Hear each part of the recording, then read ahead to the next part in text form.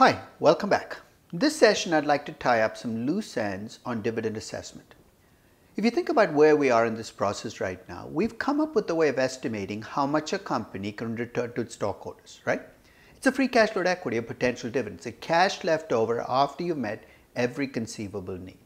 We've also looked at how much cash companies return to their stockholders in the form of both dividends and buybacks, and we said we need to compare those two numbers. Your company might be one of those very rare companies that returns its free cash flow equity as dividends or buybacks, but most companies either hold back cash or pay out more cash than they've available as free cash flow equity. The question is, what do we do with these companies? Your first reaction might be, if they're paying out less cash than they're available, we have to push them to pay out more cash, and if they're paying out more cash than they're available, we have to push them to cut dividends. Not so fast. To make a judgment on what to do on dividend policy, you need to look at four variables. The first, of course, is how much is your company returning to its stockholders in the form of dividends and buybacks relative to what it could have returned, the free cash flow equity. Do this not for 1 year, but for 3, 4, or 5 years. See if your company is a company that routinely underpays or overpays relative to its free cash flow equity. Second stop, remember what happens when companies hold back on cash? Free cash or equity that they don't return to their stockholders, their cash balance builds up, right? And a company that returns more than it has available draws down its cash balance. So second stop, take a look at the cash balance of the company scaled to the value of the company. Is the cash balance 3%, 5%, 10%, or 25% of the company? Third stop, take a look at the projects that the company has. Not just the quality of the projects, measured in terms of are these projects earning more than their cost of capital, but also the quantity. Does this company have a lot of projects or not that very many? And finally, look at whether your company is under-levered or over-levered. Is it the kind of company that's paying out, that has a debt ratio lower than its optimal or higher than its optimal? Why might that matter? Because if you're a company that's under-levered, remember you might want to pay out more than your free cash flow equity as dividends or buybacks because it draws down your equity and pushes up your debt ratio. And the reverse is true if you're over-levered. Now, if you look at these four variables, there are multiple combinations that can emerge for your company. I'm going to look at some of these combinations, and I'm going to focus on the two most extreme scenarios where action is needed right away. If you're a company that is consistently returning less than your free cash flow equity as dividends, and you've built up a large cash balance, and you don't have very many good projects left, and you're under-levered. Look at all the ads. You're not returning as much cash as you can. You have a big cash balance. You don't have very many projects now or in the future, and you're under-levered. You need to increase your cash return right away. You don't have the luxury of time. Go out and return the cash now. What are you waiting for? At the other end of the spectrum, let's say you have a company that's returning more cash than it has available. Its dividends and buybacks exceed its free cash flow equity. Its cash balance is small. It has good projects, and it is over-levered. Think of how much damage this company is doing to itself by sustaining a cash return it can't afford. It's getting more over-levered. It's not taking good projects. This is the kind of company, again, where you need quick action. And this time the quick action is stop returning the cash. So between those two extremes, you have shades of gray. Companies which might be holding back cash, where you're going to allow the company to accumulate the cash because it has good projects and you trust it with your cash, or companies where you give the company the luxury of time, saying you should return cash but you don't have to do it right away. On the other side of the spectrum, companies are returning too much in cash, where you might say, look, you can continue to return this too much in cash because you're under-levered and you want to push your debt ratio up. Or you might give the company the luxury of time, again, of adjusting slowly how much it returns to its stockholders. So let's look at 6 examples to illustrate the process. The first 3 are big tech companies. Amazon, Alphabet, and Apple. They're all returning less than their free cash flow equity. They all have big cash balances. They're all earning more than their cost of capital. 2 of these companies are under-levered, Alphabet and Apple. Amazon, it's close to its correct debt ratio.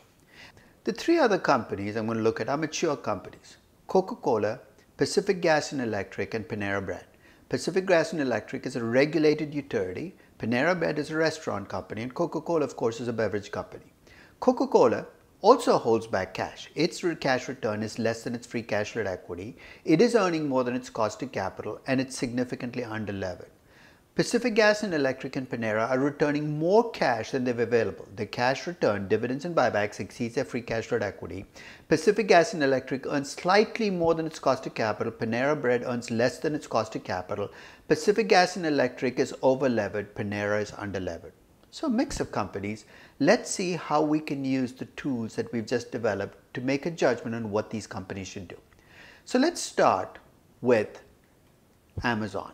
Amazon is a company that does not return any cash to its stockholders. Either in the form of dividends and buybacks, it has about $1 billion in free cash to equity.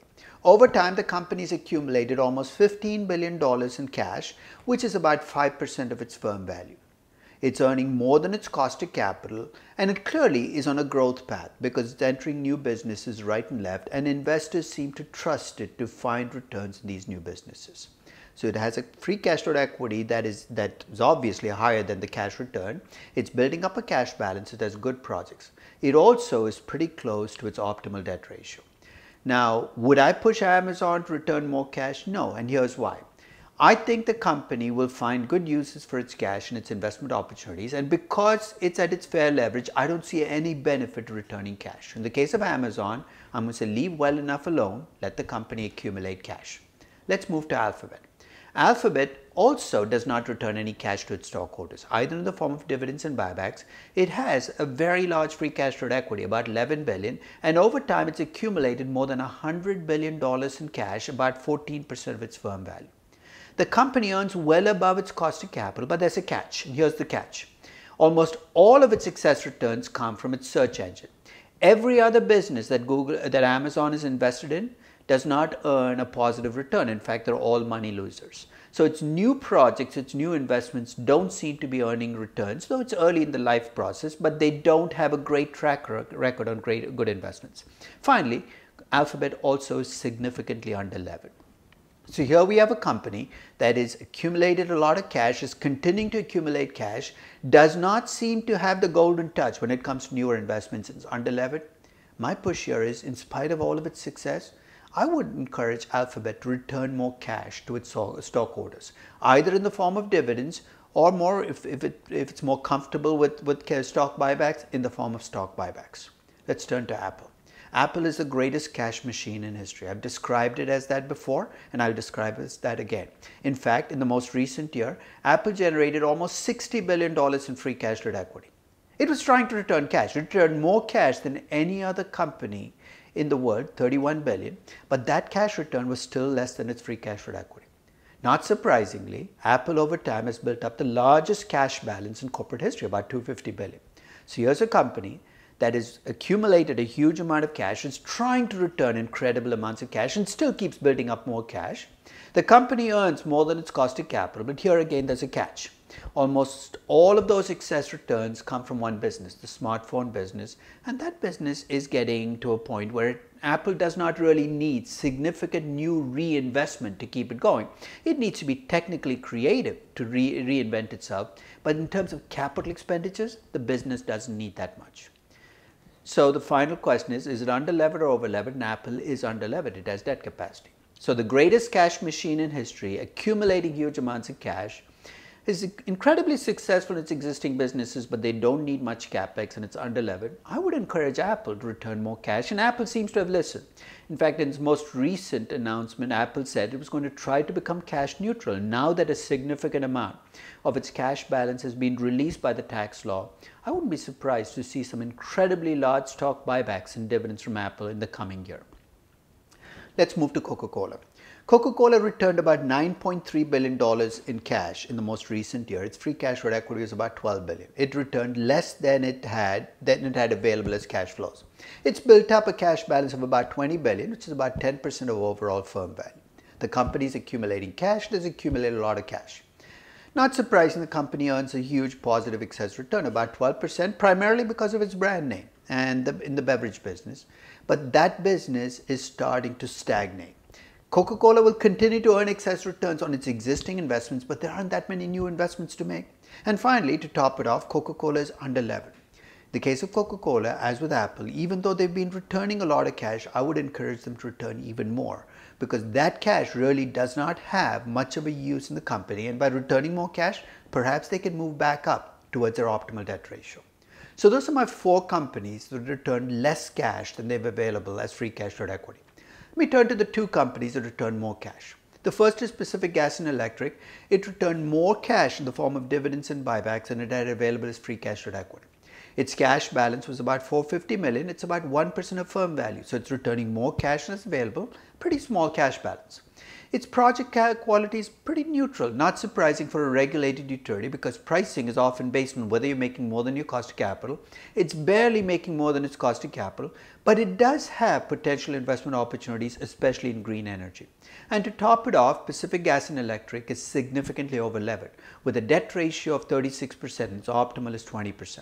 So here you have a company that's returning more cash than is available, has potential investments in green energy, and is over-levered.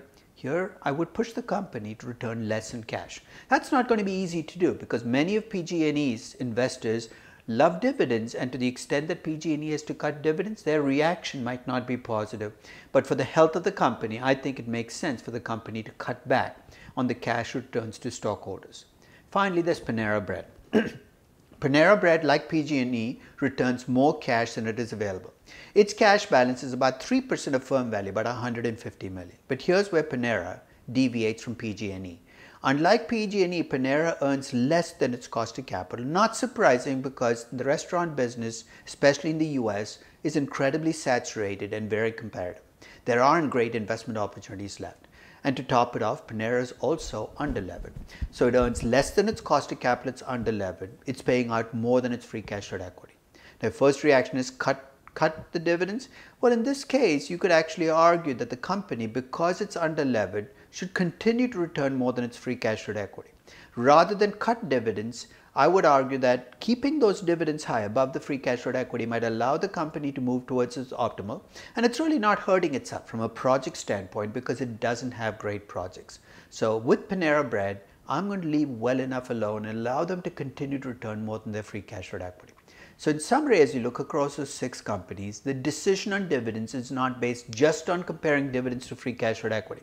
It requires you to look at the cash balance. It requires you to look at investment quality and quantity and whether the company is underlevered or overlevered. Then make your best judgment. And to top it all off, don't expect managers to listen to you when you give them this advice because dividend policy is driven by inertia. Managers love to continue to do what they've done in the past, and getting them to change is really tough to do. Thank you very much for listening.